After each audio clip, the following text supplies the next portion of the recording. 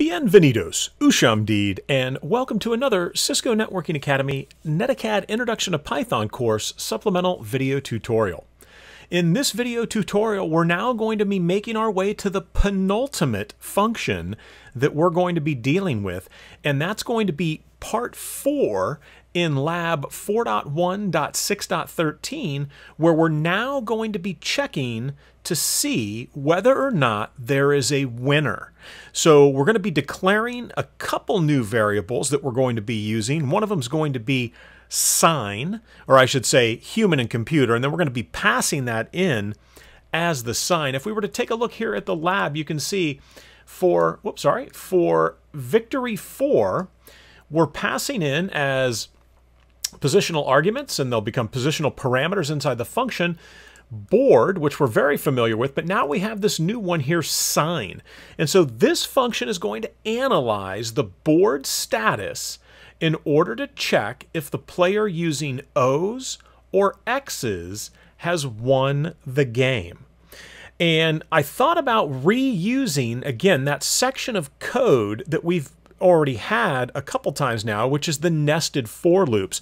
But I'm going to attack this in a different way, and I'm going to explain why I'm going about it the way that I am. Now, this is one way to solve it. Of course, if you've watched the previous video, I'll probably, by the time I get done with this, be looking at it and thinking, well, we could do this a different way.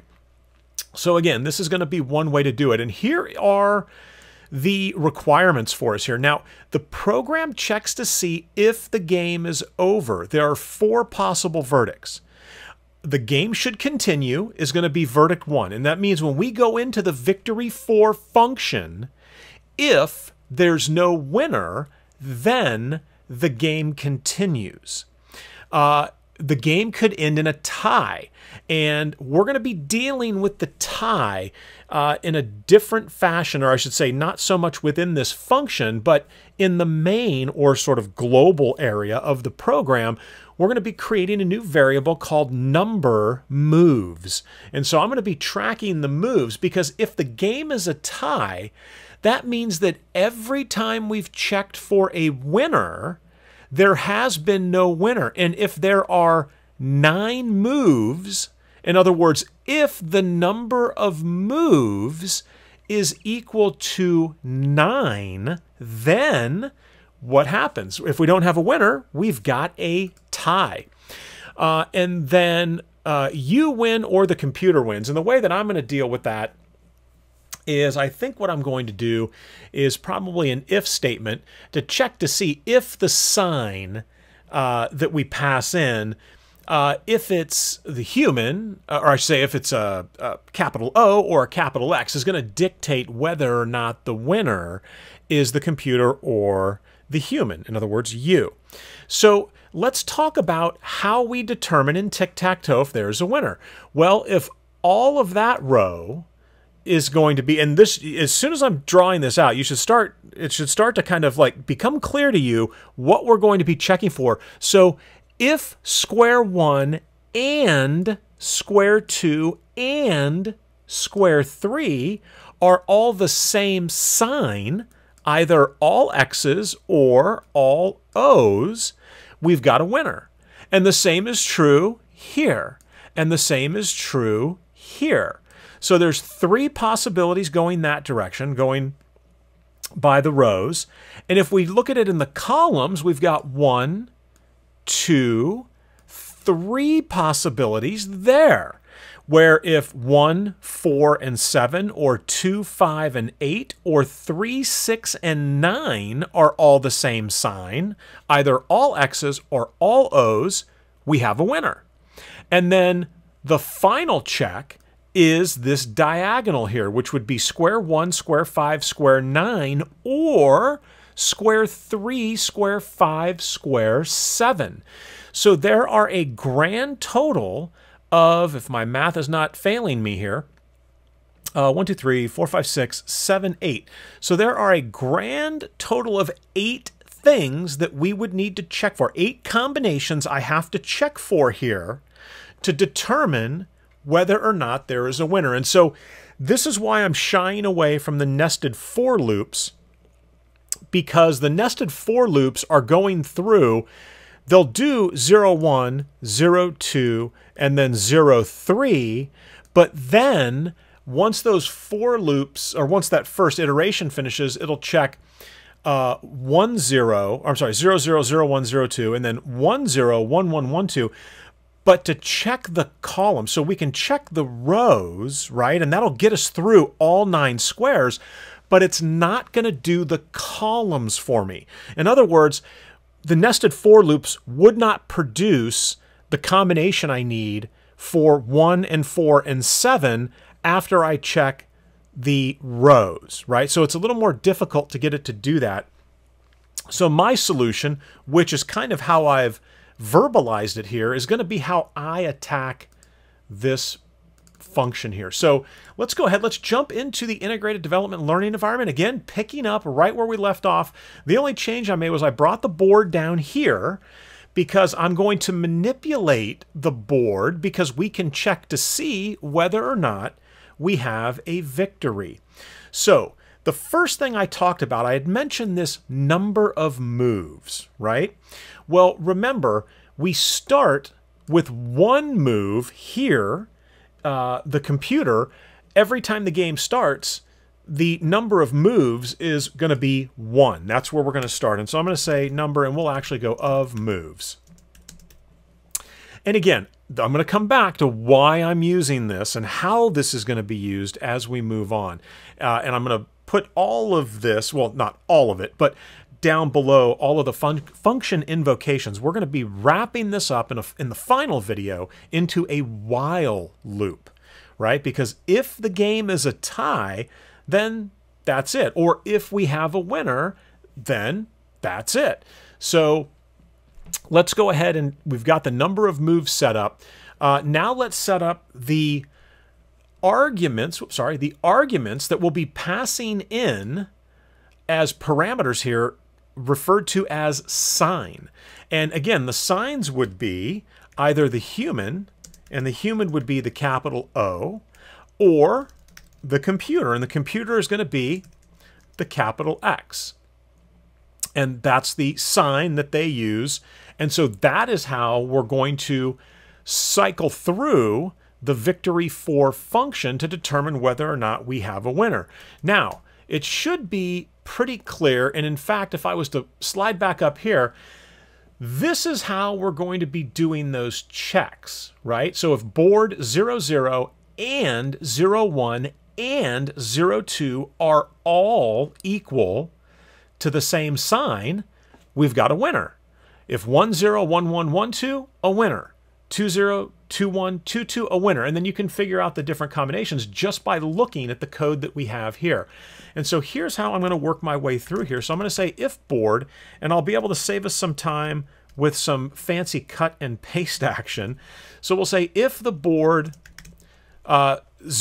So if that element in that array is equal to the sign and board 01, and so again, I'm dealing with this in terms of the first row is equal to the sign, and board, oops, sorry, bring that back, 02 is equal to the sign, oops, sorry, equal to the sign. Let's double check, make sure I spelled that right. So if that's the case, then we have a winner, right? Now, I could print something up here saying we've got a winner, and then I could return some sort of a value out of this, and we'll probably come back to that. For right now, I'm just going to go ahead and we'll drop a print statement in here, and we can say something along the lines of player sign, oops, sorry, bring this back, player sign, and we'll say is your winner. All right. Now, you might be thinking, well, this is going to take a long time to have to type all this out. Well, remember, this is one of the great things about idle, is I can just simply come in here, and I'm going to copy this, and we know we have row 1. Whoops, and I didn't want that. Let's get back up to here. Where we should be is there. So there's row 2, And it actually dropped it back. Did not want it to do that. We'll be changing those to, sorry, we'll be changing that to elif here in a second. So then there's row 3, and we'll pull this back. And then we're going to have column 1, and we will pull that back. And we'll have column 2. And again, we'll pull this back. And we're going to have to go through some changes here shortly. And we've got column 3. And then I'm going to have diagonal 1, right? And then we've got the second diagonal. So we should ultimately end up with 8 of these statements. So 1, 2, 3, 4, 5, 6, 7, 8. And remember, we're going to have elifs here.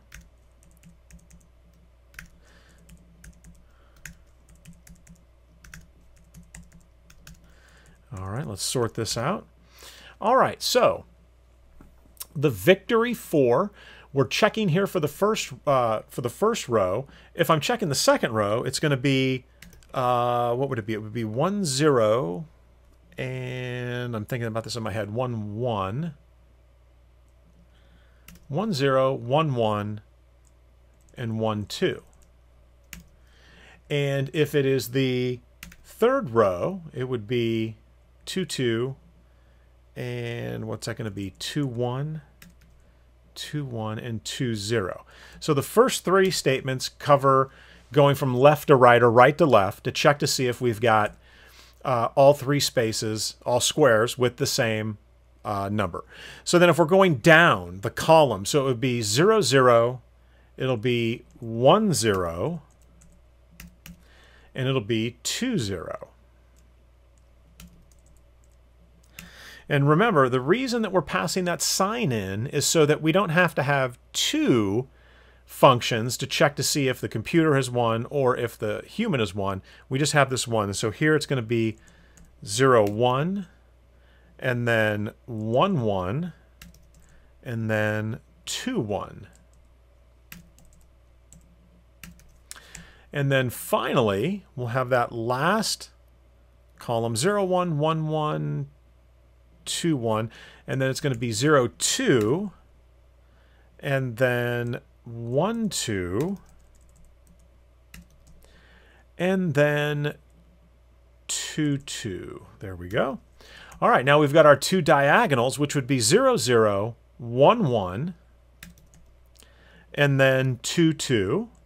And then the diagonal coming the other way is going to be, it is actually 0, 2, and then 1, 1, 1, 1, and then it would be 2, 0. All right, so now we're checking for whatever sign we pass in, right? Whether it's the human or the computer, which is how we're going to invoke this function, we're going to pass in that single string character, either a capital O or a capital X. Now, we've checked to see if we've got a winner, but if we don't have a winner, then what are we going to say? Well, we could say something along the lines of, we could say print, let's see, we don't have a, oops, sorry, got the, I'll say we do not have a winner yet. Play on. Or let's say we don't have a winner yet. We'll leave it at that. There we go. All right, so we do not have a winner yet, and that's what that is going to say. So when I go to invoke or call the function, I would say victoryFor, and I'm going to pass in the board, and now the sign would be, I would check for the human, and victoryFor, and we would say board, comma, computer. And so again, when I invoke or call the function, I'm passing in either the variable human, which is the string capital O, or the variable computer, which references the string capital X. And we're just going to go through each of the 8 possible winning combinations to see if we have a winner. And if we don't have a winner, right, we're just going to print that out. We don't have a winner yet. we would continue on. And again, remember in the last video, we're going to kind of clean everything up so that it runs smooth. We're going to drop a lot of this into a while loop for execution. But for right now, let's hit F5 and let's see what we get. If we've got any errors in our code possibly. So I'll choose number 9. And you can see we get the update here. So the O has been placed here. It prints out our tuples, right? And we notice that 2, 2 is gone and 1, 1 is not here because those 2 squares are taken. So that code's working. And you can see we do not have a winner yet.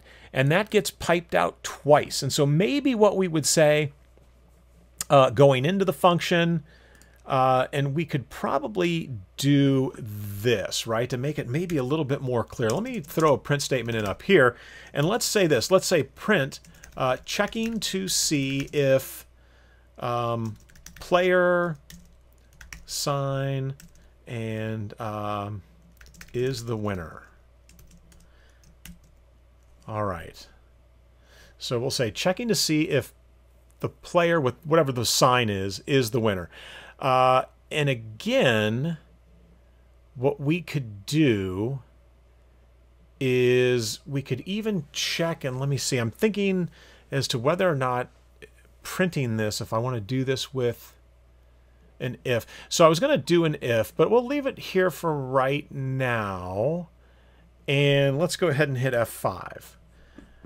And again, that core sort of algorithm there, we'll say 6, is, oh, sorry about that.